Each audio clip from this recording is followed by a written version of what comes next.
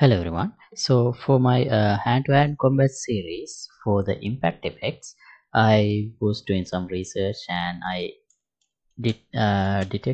saw that for the impacts in this Mortal Kombat games, we have this sort of circle-like impact effect. It's not actually that much clear in real time, so I just turned the speed down, and now you see here, so it doesn't even make contact, but you see the impact effect is spawned here. So see, the blood is very cool, but this impact effect, that's what like delivers the instant impact. So I thought of implementing that in my combat system, and this is what I could achieve. There is a similar type of effect. If I slow down the time, you will see it more clearly. See, so yeah, that's what I'm gonna work on today. Let me do uppercut.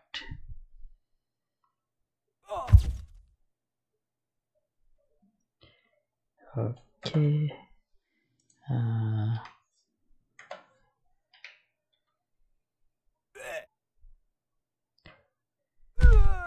Alright, so let's see how to implement that effect today. Okay, so for that, first I need a texture. So I'm gonna head back to Photoshop, and actually I thought of sharing like how would I go about creating such a texture. So I'm not actually an expert in these things. I just know few things in Photoshop. So let's see how can I manage that. So first I'll turn this background layer. I'll make it black so that I can clearly see the effect, and I need to find the center. So this is 124 by 124, so the middle is at 512. Alright, now here we have the middle. Now I need sort of like a star like effect, so let's get the pen tool.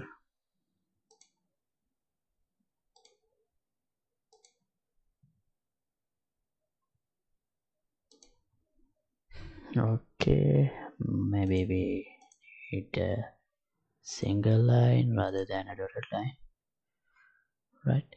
And let's set few points so that we can give it a shape like this.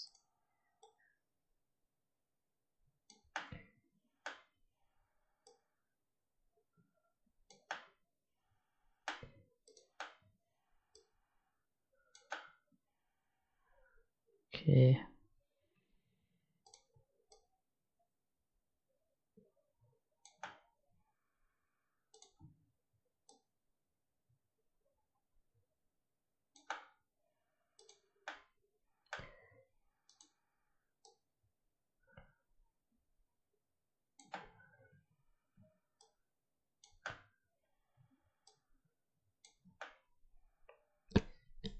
all right,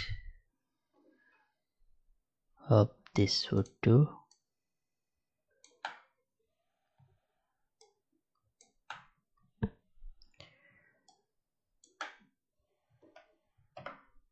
Okay, now I'll make it fill.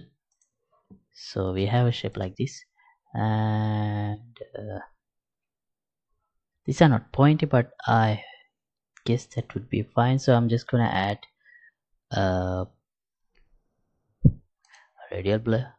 Oh, we need to convert it to a smart object, and I'm gonna keep the zoom blur method, and best amount should be a bit higher, so let's go for 100. It looks a bit off here,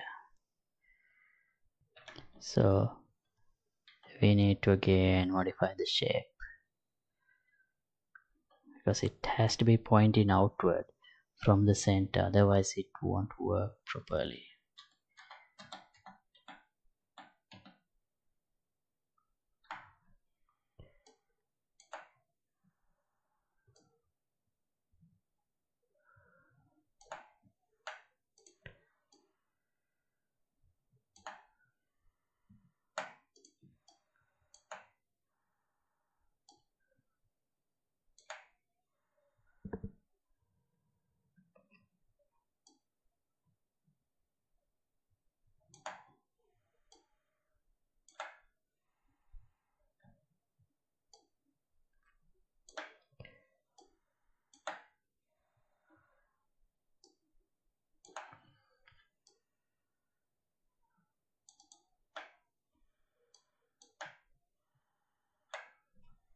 Well, let's try this thing.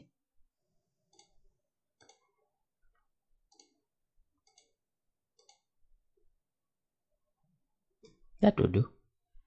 Okay, I did a bit more editing. So yeah, now well, I think we need a bit less transparent this one, otherwise it would be too prominent. And then we need few circles. So let me select the circle tool and create one. Okay, it should be centered, obviously. Right, and not a dotted line. That also needs to be a white line like this, maybe 20 or 10.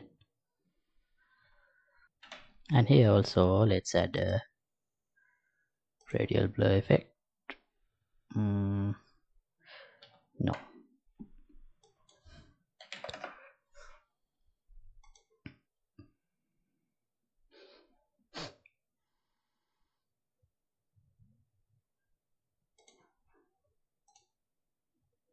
maybe like 50. Okay, now I don't need a full circle, so let's add a mask here, equip the brush and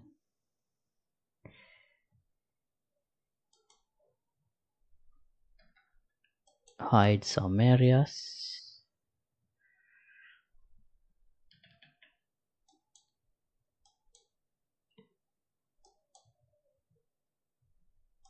Like this. Right, now duplicate it and contract it, give some rotation.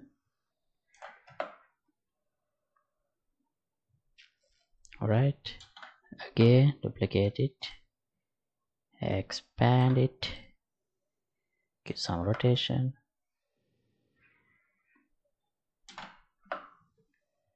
That's again duplicate, expand, give some more rotation. Okay, I think this would be good enough. Wait, hold on, maybe the outermost layer is not required, otherwise these spikes don't expand outward from them. So yeah, let's keep them. Okay, and we can go back here, or if we want we can paint some white so we can have some more revealed, and if we need we can use black to hide some areas. Okay, I guess this should be enough. Now I'll hide this black layer because we don't need it, and save as impact.png.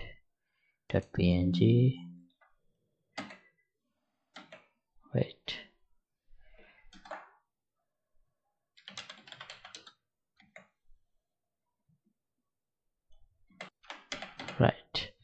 Okay, that part is done. Now let's go back here. I'll import the impact texture. Looks like this. Let's create a material from it. Impact FX. I'll name this one T impact. Okay, let's open the material. So this is what we have. I'll convert this material to unlit, and instead of opaque I'll make it additive. So connect emissive color to emissive color, RGB to emissive color, and opacity like this. So this is what we get if I convert to a plane. This is what we see. So now to get the properties of color controls from the material, from the Niagara effect, I'll use particle color and multiply the main color with the particle color and multiply the alpha with the alpha of particle color. Okay, apply. Now here we have an sponge. Right now here at the moment we only have the simple sprite burst like this. So here I'll add another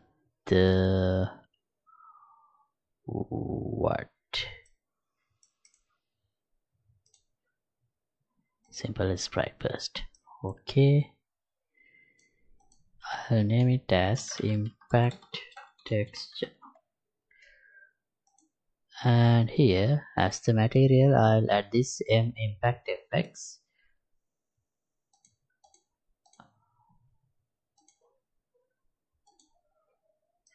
See, now you already see that. What's the rate? Oh, it's 1. Good, we only need 1. And initialize, maybe we need a very small lifespan, so random range float 0.1 to 0.4. Okay, now how does the scale color works here? Alright, I'll change it to a shape like this. Alright, and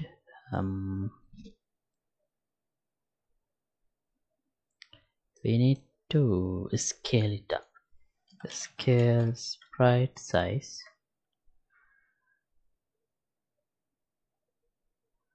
How do we need to scale? Maybe something like this. Yeah, we should start from 0 and go to 1. I'm not sure. Maybe let's go to something like 4. Right, but we need to set the initial size. Random and 4, 10 to 20.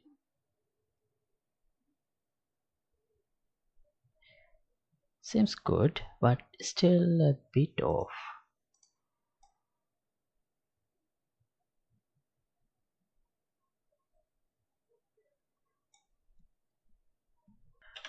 Maybe we should set this like spontaneously appear.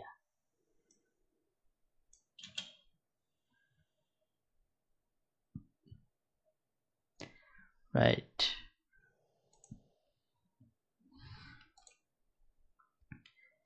Scale also. How about 6.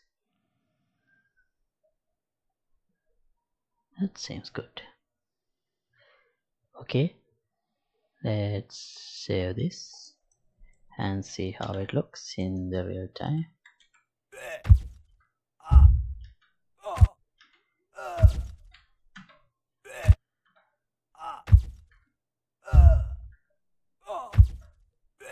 Now I feel it's slow. Let's try 0.3.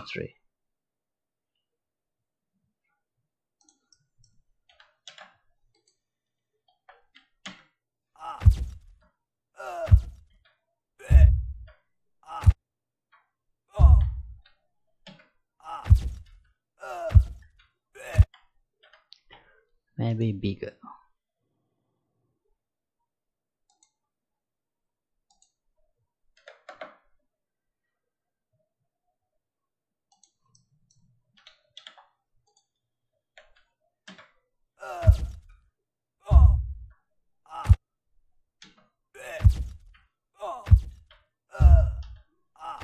Yeah, that's better.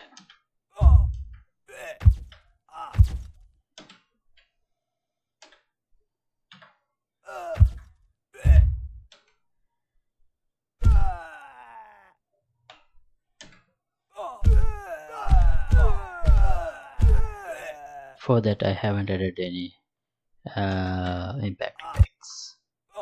So yeah, I'm gonna stop this episode right here.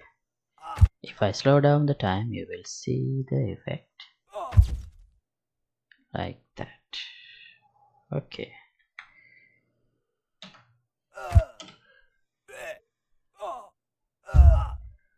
Alright, so it doesn't look exactly similar to this because as I can see these rings are a bit different, a bit advanced, but I don't really know how to do the exact thing in Unreal, yeah, sorry, in Photoshop, but this has to do for now. So thanks for watching. As always, project files will be available in the Patreon page for the download, and link would be in the description below. If you like to support my work, you can get the membership of the Patreon Hub. See you in another episode. Goodbye.